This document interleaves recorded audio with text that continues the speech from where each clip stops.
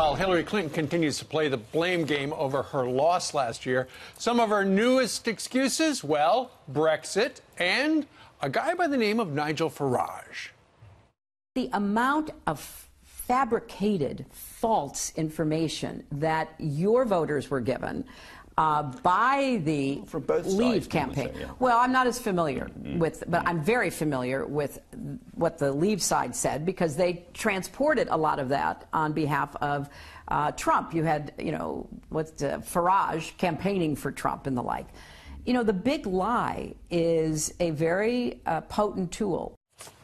Here to react, former UK Independence Party leader and Fox News contributor Nigel Farage.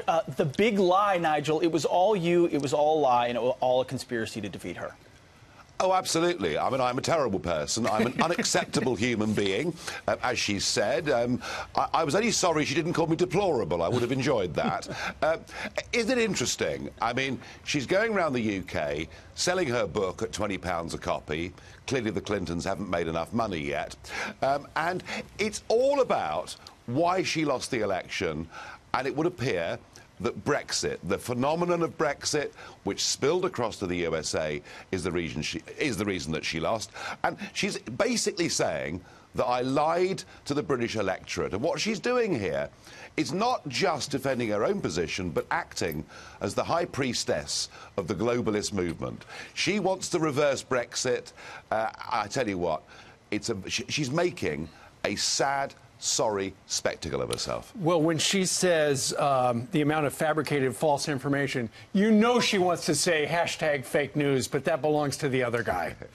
Well, that's right, it does. And the honest truth is that if you look at her record and her husband's record, be it on NAFTA, be it on China, be it on many other trade deals, they consistently told the American people these deals would be good for America, and they turned out not to be. And remember that had Hillary become president, she wanted America to join, as she described it, a hemispheric common market. Hillary sees the European Union as a prototype for a bigger form of global government, so she hates Brexit, she hates me, and she thinks it gave Trump the edge. How much relevance does she have now? She's traveling the world blaming, a lot of people say she's blaming everyone else that she lost the election. How much relevance does she have?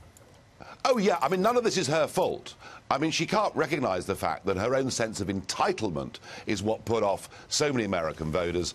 I don't think she's hugely relevant unless she's deciding perhaps to have another tilt at the presidency. Now, she denies that in public, but if she's not doing it, why is she going around the world making these big political arguments that she wants everything that happened in 2016 to be reversed? She also famously said that she wanted a borderless world. I mean, isn't she the one that sort of, in front of, rich audiences will speak their language of globalism, but then try to go to the voters and hide it? That strikes me as a lie.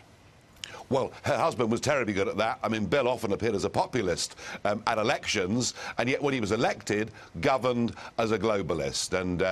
And exactly the same thing would happen with Hillary. You know, when she's with her friends on Wall Street and the multinationals, she sings a very different song. I have to say, it is a sorry sight to see somebody who is incapable of recognising their own deficiencies. She's deep in denial, and I just think she ought to recognise she lost, it's over, move on. All right, his name is Nigel Farage, also known as the Big Liar, according to what we just heard. Nigel, thank you very much for joining us today from LA.